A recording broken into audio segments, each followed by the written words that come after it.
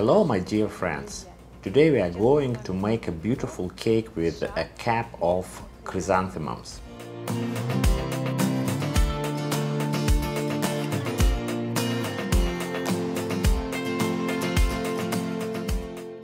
We've got a naked cake here. I have nothing else here but an absolutely naked cake, some piping tips and Italian meringue cream.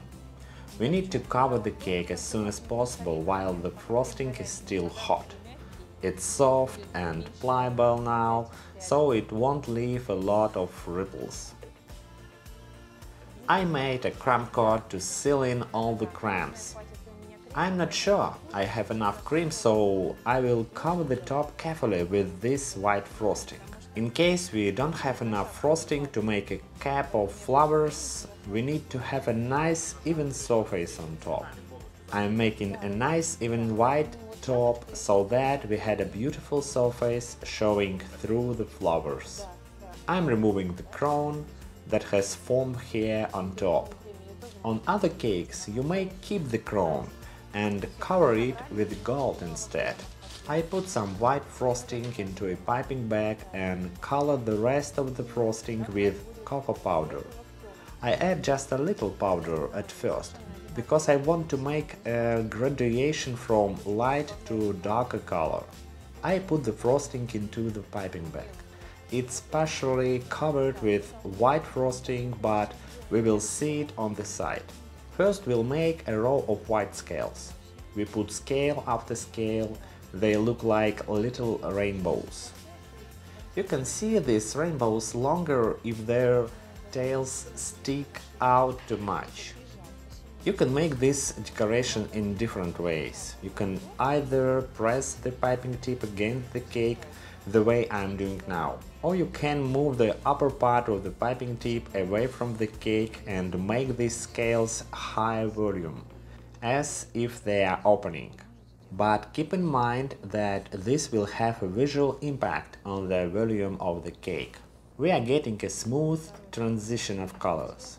We still have white frosting left in the bag, which helps us make a very smooth and soft color transition. We finished the second row of pale brown color. Now we need to make a richer and darker tint. I pipe some of the frosting back into the bowl in order not to waste it. I removed some of the light brown frosting. I must have some darker tint left in the bag, so I can make another row with it.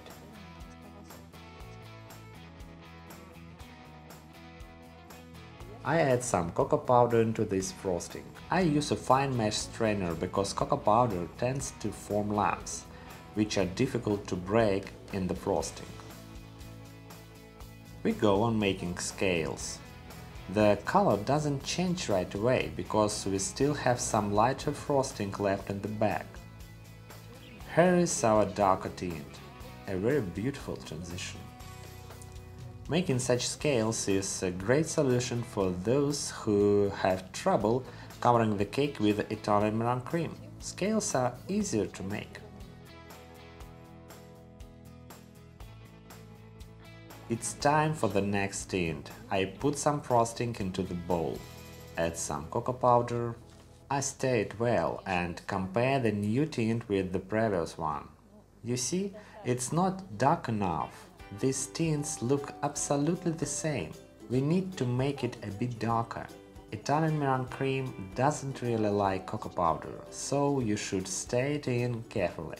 We go on making scales. First we get our previous lighter tint and then it segues into darker tint. I mess up some of the scales, but it doesn't have a significant impact on the total look of the cake. We see the scales, we see the whole pattern. So let's not go crazy. If you fail to make an even bowl or its edge curled up, don't scrape the whole ornament off. Just keep on going. Oh, I usually have such grimaces of hard work. I added quite a lot of cocoa powder. I have quite a dark, rich tint in comparison with the previous tint. I think it looks darker. I guess so. We don't need a very dark chocolate color anyway. You can also use brown food color instead of cocoa powder, by the way. Lower scales somehow get more opened, as if a cone is opening. Sometimes you make something unintentionally. You didn't plan it this way, and it turns out to be cool.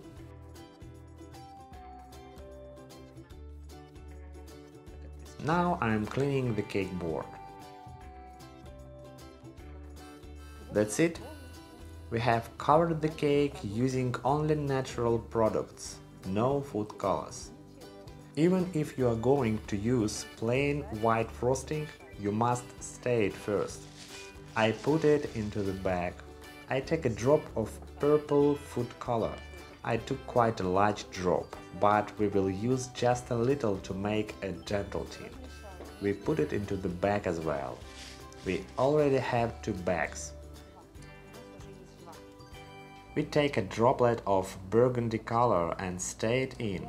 This color is perfect for chrysanthemums. You can often see chrysanthemum in such shades, especially ones with white petals.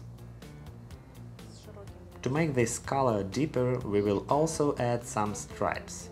It's also quite common for chrysanthemums. We draw several lines starting from the piping tip. We already have 3 bags. The color of the flower centers will be a key factor in the perception of the cake and its color palette in general. Have a need to use natural shades. Yellow, green, orange, yellow. We can also use ivory color. It looks very beautiful in some flowers. A drop of yellow color. I take this bright yellow color and put it into the bag. I don't have any piping tips in this bag. A drop of ivory color.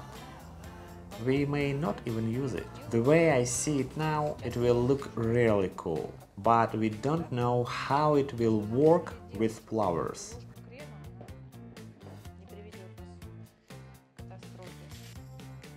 A drop of electric green. It will blend with our previous yellow and ivory tints, and we will get just the bright yellow-green shade we need.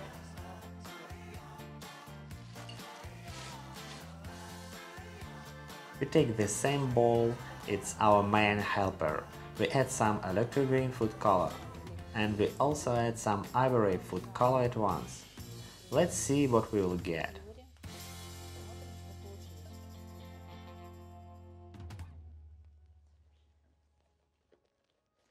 Not bad?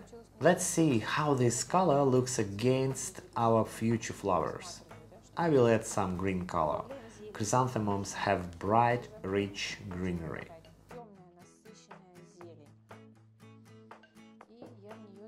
We also add either brown or black color. This way the greenery won't come to the force and put the flowers into the shade. Let's see. Let's put it against the cake as well. We have some darker shades here because we added some ivory color. It's a very gentle yellow-brown shade which made our greenery even more suitable for our cake. The greenery won't look unnatural on the cake.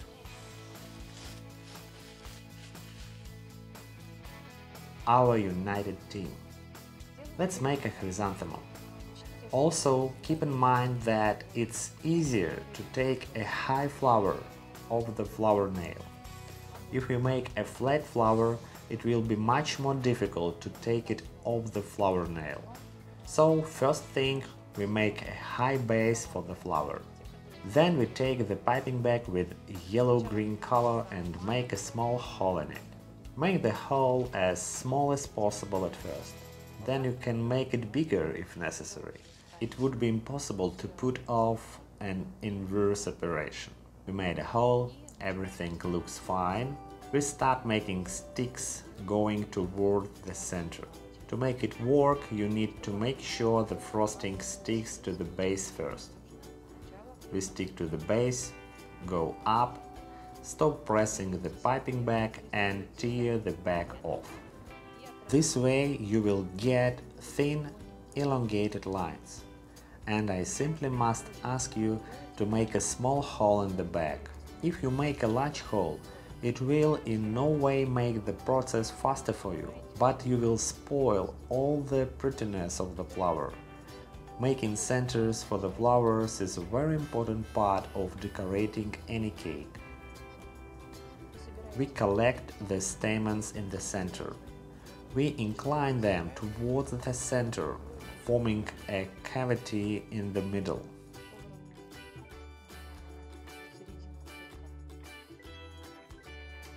Now we take white frosting and start making first petals. The first petals lie very close to the center, as if trying to cover it.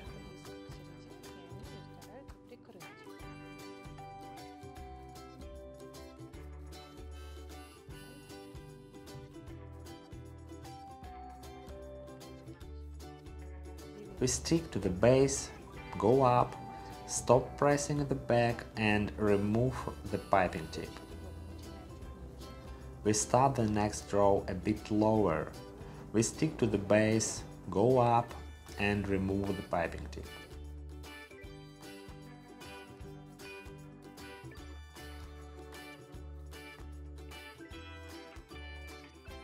We go upwards, not sideways. We move yet lower for the next row and we start opening the petals a little as a matter of course.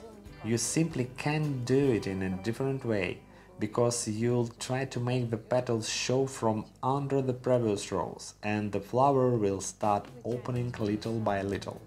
We start the next row at the very bottom and open the flower. This height allows you to make the flower lush. If you don't make a high base, you will be limited by the flower nail. Here we have no limits at all. We open the flower, making it wider. We open the flower throughout its height. Its opening becoming higher and higher volume.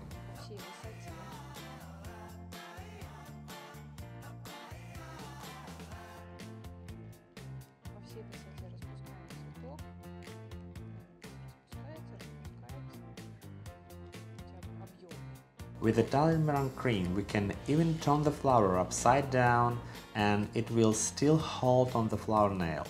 So we can tilt the flower nail this way to make our work more convenient. I don't try to reach out and make a petal behind the flower. I simply tilt the flower towards myself. Please be aware that you need to place this high-volume chrysanthemum onto the cake without breaking its petals. We need to have a platform for it on the cake. Some other flowers which will go with this quite a high-volume chrysanthemum. In order to put it onto the cake without breaking its petals, we make a stack stand for it. We make a stack stand and then put our chrysanthemum onto it.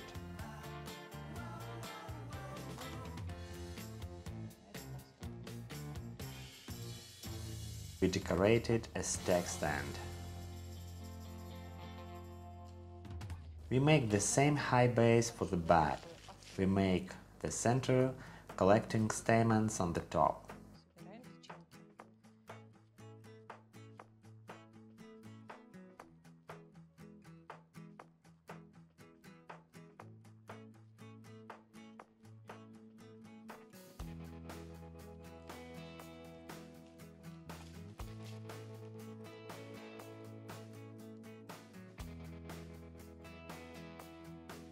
When making a bud, we do our best to cover the center with petals as much as possible. The center must be hidden under the petals.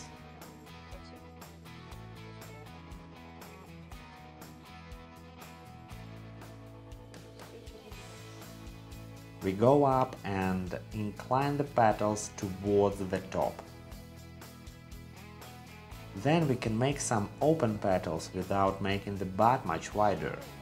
You can start them in the middle of the base, just a slight hint that the flower is about to open. You can fit this bud carefully between the flowers. Such buds come very handy when you need to cover some open spots, maintaining the principles of minimalism. We make a base simply turning the flower nail. You can make it this way if it's more convenient for you. We are making a platform for the flower.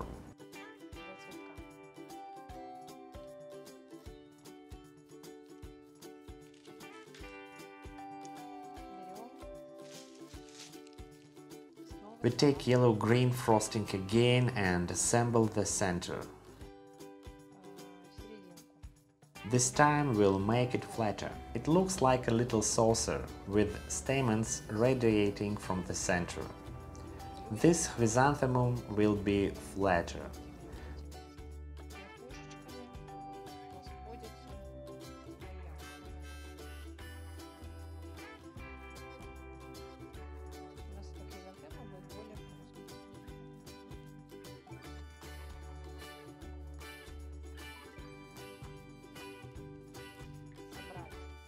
Now we make small petals around the center using a small star piping tip.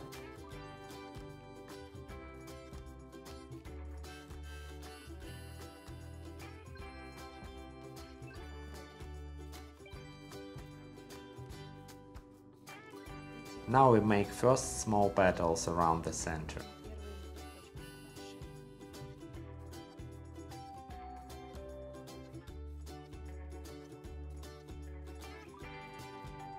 The petals look absolutely different here. They look like elongated cones.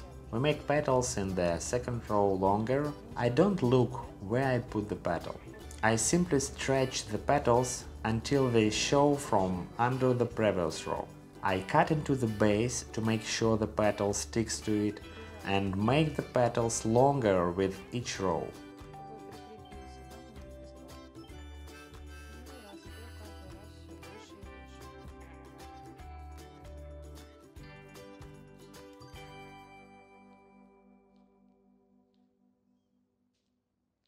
We have rich, larger, more solid petals.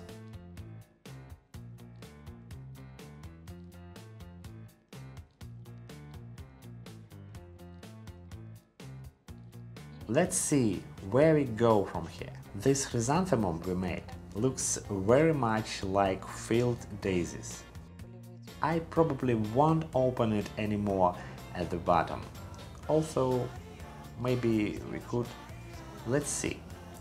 We can make it a bit fluffier, turning the petals down. Let's do it. Let's make it fluffier.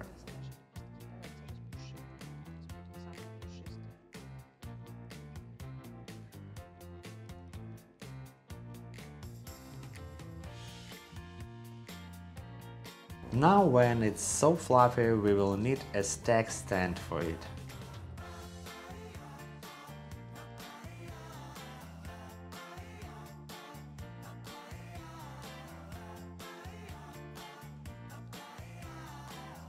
Let's make a bud for it. We make a smaller base this time. We make a center.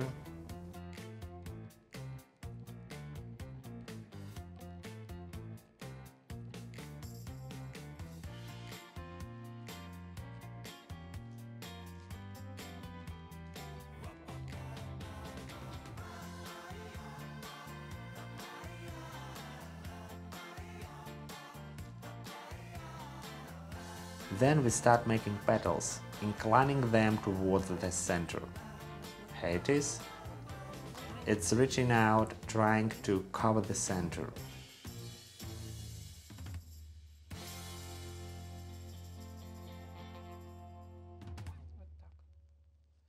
Look how beautiful they are on this side with these bright stripes. We need to make at least 5 buds like this, because they are going to be one of the most beautiful elements on our cake. This piping tip is perfect for making such closed, compact flowers.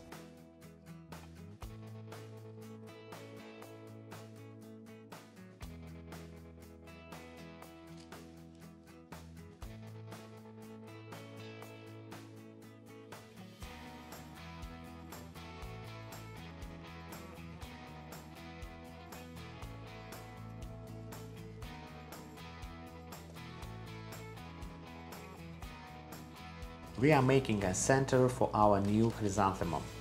This time we will make a more compact half-open flower. We are going through all the stages of the flower blossoming.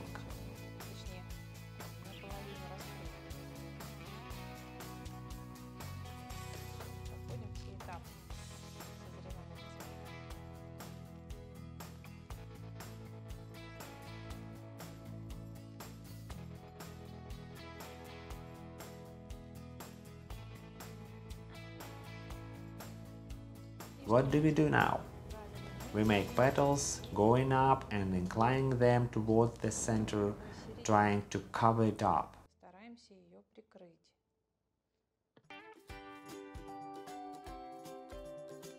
Oops, a petal came off.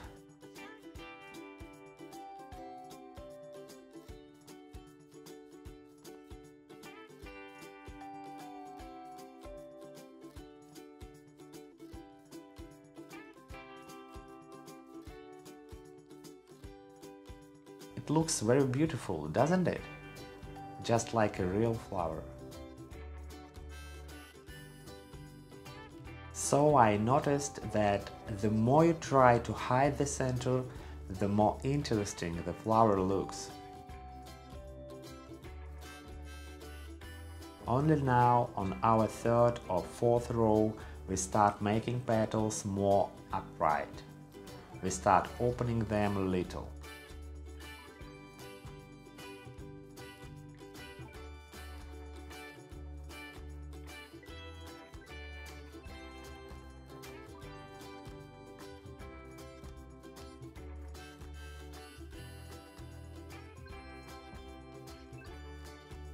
We open the flower little by little.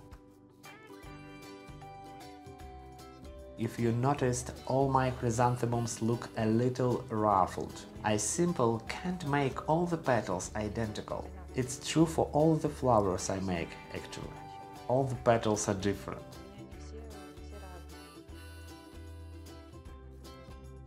In my opinion, chrysanthemums should be more leveled off and uniform. All the petals should look more or less identical. So people who can make identical petals, identical lines, who can maintain strict order, will be really good at making chrysanthemums. We made it halfway open and quite fluffy. It's only half open, but we made it quite fluffy on the sides, so we got quite a large flower in the end. Its center looks really cool. I like this flower much better than the open one. We have a cake and we have our chrysanthemums. First thing we should do is decide which side will be our front side, which side of the cake the client will look at. I like this part. It looks nice, it has lighter scales. I like this size, so I mark the back side at once with a short line. I don't think we will be able to cover the whole top with a cap of flowers. Also, it doesn't have to be very high, and we will also add some greenery, so it may still work. To make the cap higher, we put the rest of our frosting onto the top. It's been a while since we made the frosting, but we could still use it to make more flowers. I add some yellow-green frosting here as well. I put the least attractive flower on top, because we will cover it with other flowers later. I make a stack stand for the flower in order to place it nicely.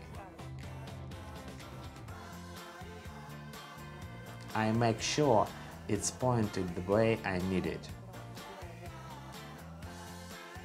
I remove the scissors carefully, moving backwards. I don't simply pull them out. I press them down first and then remove them carefully not to mess up the flower. Next we take our beautiful white flower. We try it on. It looks great here. Everything is fine.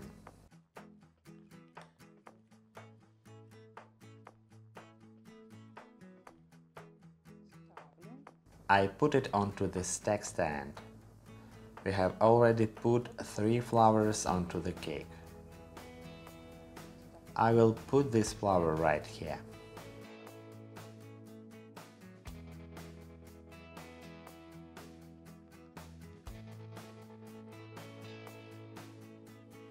Let's not put a lilac chrysanthemum here, otherwise we will get a line of lilac flowers. We will put a white flower here instead.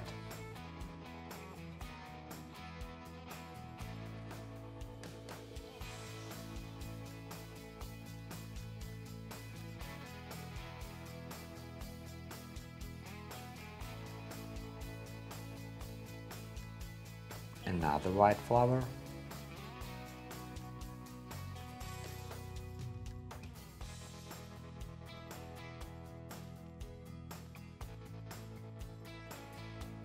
This is our interim result.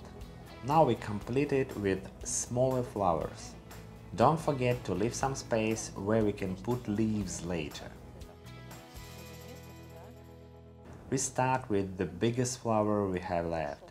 Of course, we try to look at the cake from the side that we choose to be our front side.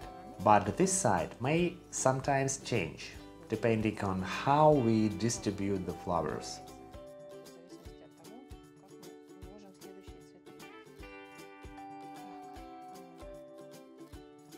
I will put this flower here. I remove the scissors, moving downwards. I have an opening left between the flowers here, so I remove the scissors this way.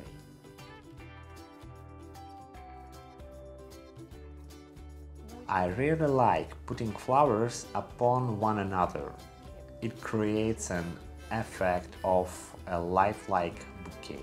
I also like changing their shape a little, pressing one flower against another one, because, again, it creates an effect of a real lifelike bouquet.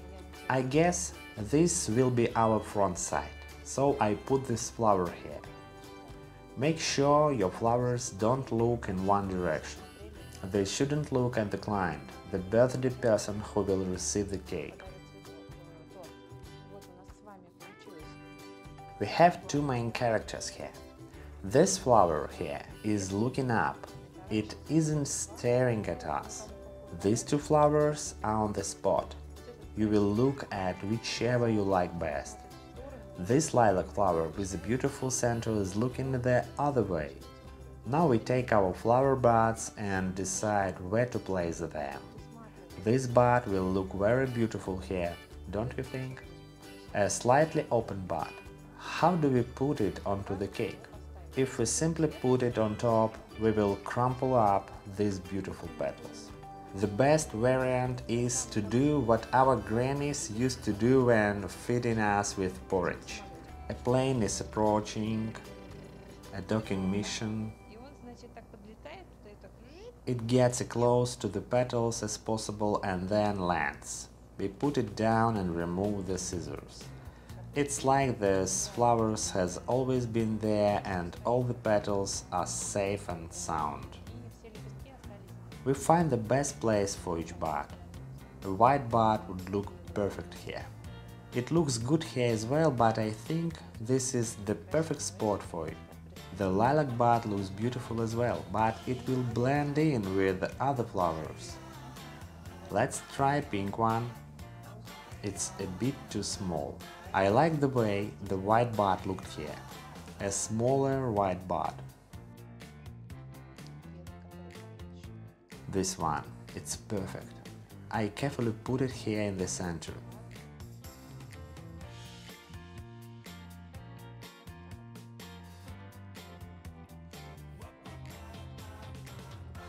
Let's see where we can put the lilac bud. I think it will look very nice here. This flower looks a bit sunken. The bud isn't very large, so it will fit in perfectly well here. We put it right on top. It's looking up. Oh, it got stuck.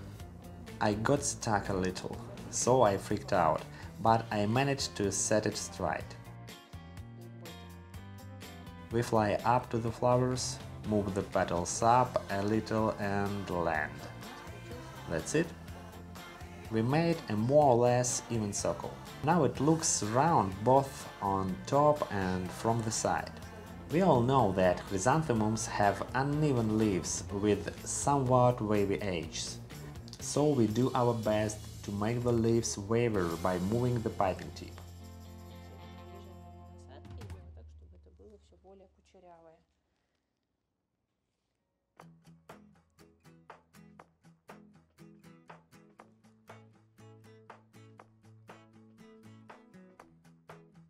Thanks to its subdued color, the greenery doesn't distract our attention from the flowers. And here you can see the white stack stand we made for our flowers. I will not cover it with greenery, because I don't want my bouquet to be too heavy and look like a plastic cover. We want it to remain airy. The side of the cake, which we decorated with scales, looks a little bit like a basket. We perceive its color and this interweaving of scales as those of a basket.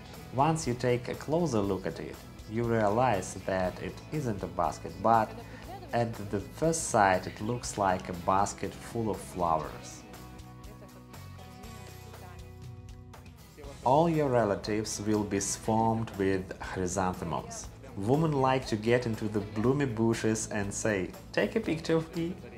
She gets into the bushes and says, "Take a picture of me." And you are like, "Where are you? I can't see you." "I here."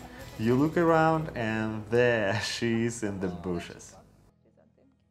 We made a splendid cake today. I hope you liked it too. See you in our future videos.